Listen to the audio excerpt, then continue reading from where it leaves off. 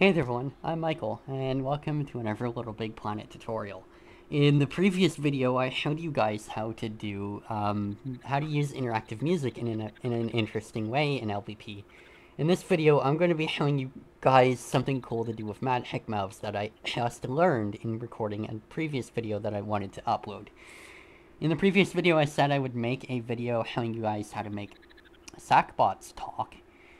But in this video, I'm going to show you guys how to make the player talk instead, because it's a similar idea, but a little more interesting, and probably something people might not know about. So let's get into this.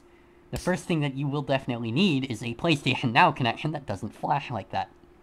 Or, you know, an actual PlayStation. Capture card coming soon. But anyway, besides that, what we need is a Sackbot. You'll want to go into the Sackbot and make sure that its animation style is set to Sackboy. This is going to ensure that the player doesn't hear any Sackbot sounds. And you can set his motion to neutral, sorry. The effect, or the name eluded me for a second, and I am currently, you know, having a bad case of not knowing how to LittleBigPlanet. But anyway, set the animation to Sackboy, and that's going to make sure that the sound effects don't sound very Sackbody. But the next thing that we're going to do is we're going to go into him and make sure that his circuit board is open. But what we're going to do is we're going to set his actor label, not his lookat tag, but his actor label to something that we want the player to be called. In most cases, you should probably use Sackboy for this, but in something like my Pokemon level that I'm working on, I would name this Richie, because that's the name of the character you play as. But in this case, I'm going to go simple and be Sackboy. Or, you know, you could be Odd Sock or anything like that. But the important here is a Sackbot with an actor label named after what your level's player name is. So, with that done, that's the major important part. Then what we need to do is we need to make sure that this Sackbot follows the player. And we can do that using a follower. So we can go up here and use the follower. In the follower's tweak settings, we'll want to make sure that the speed is at 100, along with the in-out speed being at 100. Make sure that the acceleration is 100 the acceleration is 100%, and that it is stabilized. Then for the radius, now, for dynamic thermometer levels, this might be a little insane, but we actually do want this sack person to be infinitely loaded. We're going to set his detection range to infinite. The angle to 360 like it is by default, and the layer detection to 16. That's going to ensure that no matter where Sackboy is in the level, this will be able to follow to it. So in here, we're going to keep this setting the same as it is. And flee rather than follow is going to be no. And we're going to make sure that we follow a character and not a tag. Now, this is where things get a little complicated for multiplayer. And I'm not going to go over multiplayer, but you might want to keep that in mind. This will always follow the main player. So it's... Oh, whoops. I completely got rid of... So let me do that again. Let's run through this again. Speed 100%. In-out speed 100%. Acceleration 100%. Radius infinite. Angle 360. Layer detection 16. And everything is fine. Now this won't really work for multiplayer, so keep that in mind. You might have to find out a different way to do it, whether it be using tagged players or something like that, and it's a mess. But for single player, this is going to work fine. But then what we're going to do is we're going to go down here and we're going to grab an opacity tweaker. And we are going to set the opacity to 0%. And the fade time to 0 seconds. And place that on the Sackbot circuit board. When we unpause, we're going to notice something peculiar. Sackbot is looking pretty transparent. If you press the preview button, now he's completely gone. He doesn't exist. He's gone. if we start running through the level, it might sound a little weird with the audio, but you'll notice that we are being followed by something. And if we unpause, we're going to see Sackbot right there. He's following us. And that's ideal. What we've effectively done is we've created a Sackbot that actually follows the player everywhere the player goes. There are better ways to do this, but this is going to work fine. That and I don't know those better ways. I'm sure there are, though. It's a LittleBigPlanet. But anyway, what we want to do now is we want to create some sort of magic mouth trigger. And that's fairly simple to do. We're going to use the sticker panel trick. Make sure that the material type is set to static. And we use a square. We can go into it, and we can set the opacity to 0%.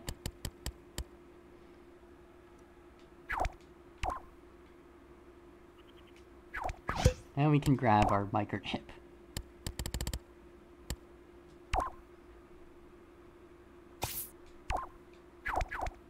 Then we can grab the magic mouth that we would like to have the player say.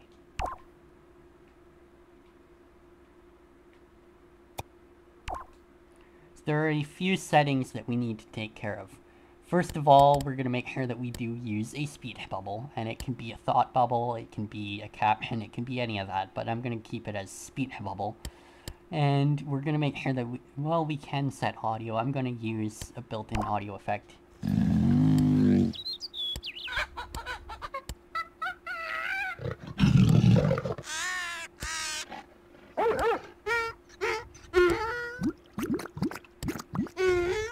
Alright, I'm going to use the donkey sound effect, but that works, and you can enable or disable ducker. What that does is when you have background music playing, it's going to decrease the volume of the background music while the sound is playing.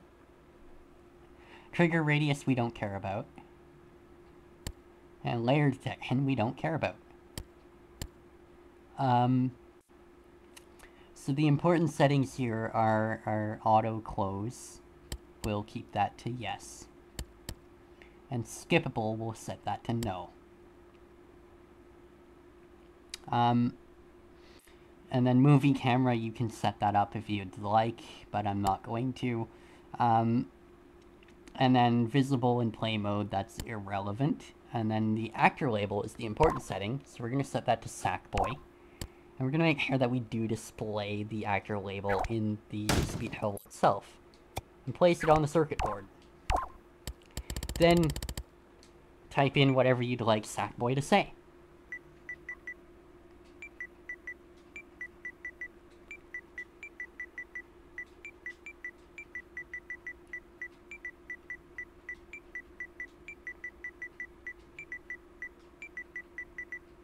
I'm a donkey. Alright, so we've set that up. The next thing that we're going to want is an actual player sensor, and I'm going to do things a little freaky in this. What we're going to do is we're going to set up a method for the game to actually keep the speech bubble alive. So I'm going to set up a selector here with 2 ports. And I'm going to set up a timer for 4 seconds. With its input method set to start counting up. And I'm going to set up a player sensor here.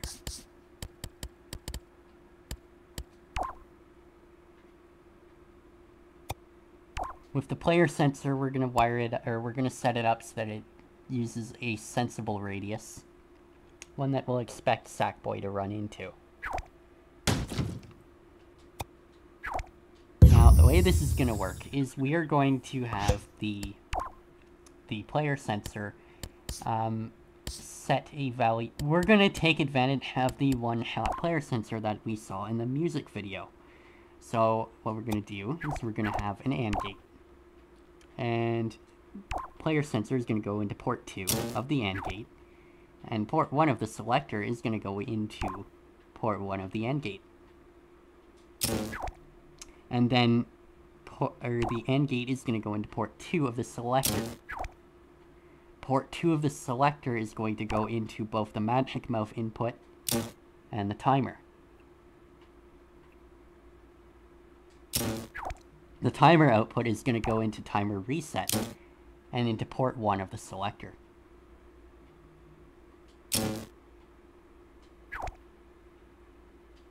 So what this will do is when the selector is in port 1, which it is by default, and the player walks into this area, the selector is immediately going to go into port 2, which is going to play the magic mouth and the timer. The magic mouth is unskippable, and so the player can't close it on its own. But the timer is running for 4 seconds. So after 4 seconds, the timer is going to reset itself after setting the selector back into port number 1, which is going to deactivate the magic mouth and automatically close it. Now you could go even further and make this more one-shotty by going into the selector and adding a third port to it. And instead of wiring the timer into port 1, you can wire it into port 3.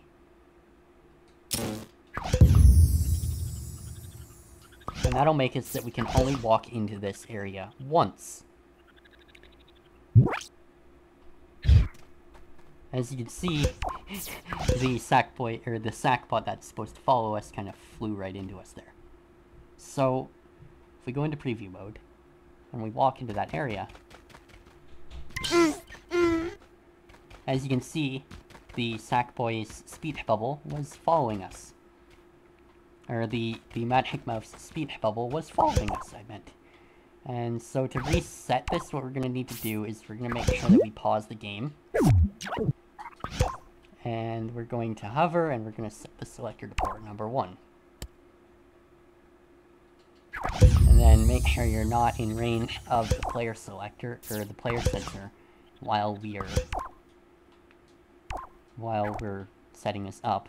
But I'm going to take the microchip, and we're going to make the circuit board there so that we can see it a little more easily and see what's going on here. So we'll unpause the game, and we're going to spawn in, and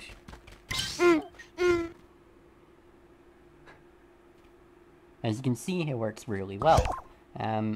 So yeah, we've used the one-shot player sensor thingy here, and we've set it up so that when we walk in a certain area, the player is able to say a message.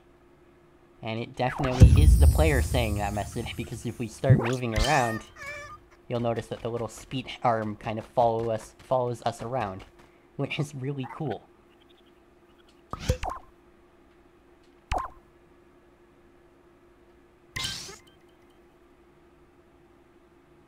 You might run into this bug though if you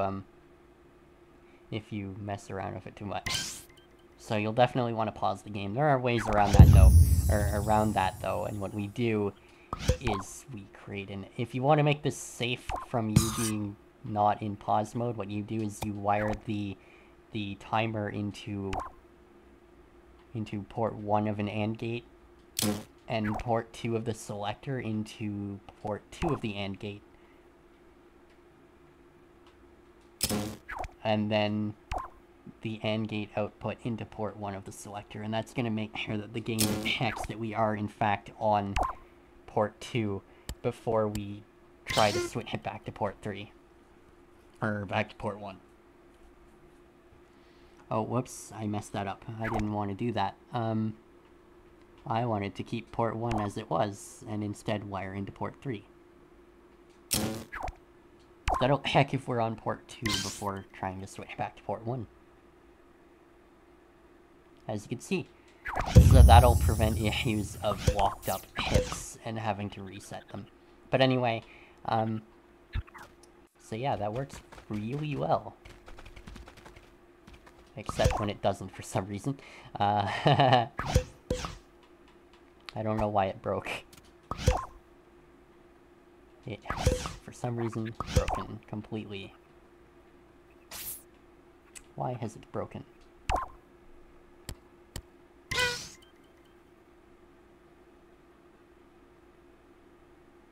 Alright, there we go.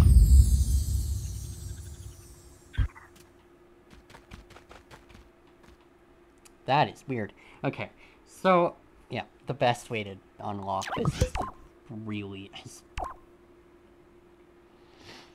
you know, have the game paused. do that.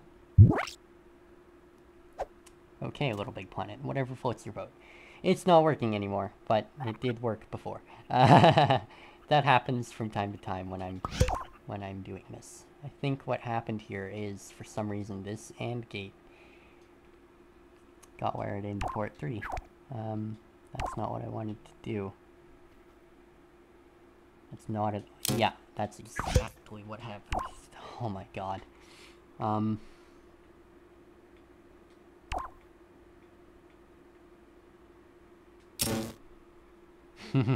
So that happens from time to time.